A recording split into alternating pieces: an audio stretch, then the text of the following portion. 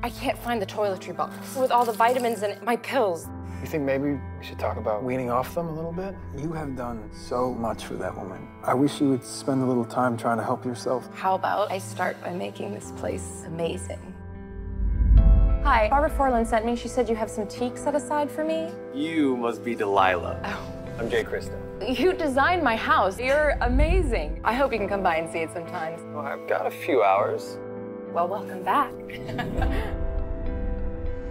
So I had to get rid of some things. The furniture, the memories. The past. Yeah.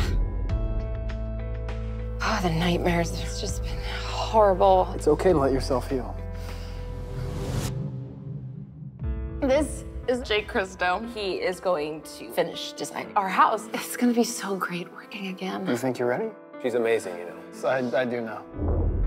You know, this is some strong stuff. I used to be a designer, and at 29, I made a big mistake. People got hurt.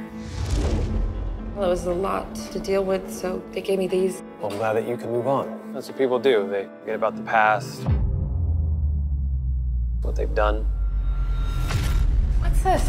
Did you put this up here? Of course not. It's been there since you moved in. There should be a photo of Sean and I. Is this the picture you mean? I didn't put that there. Are you okay? You do sound a little bit paranoid.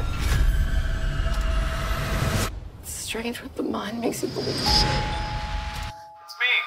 Hold up. Jay. I swear this house is out to get me. It's not the house.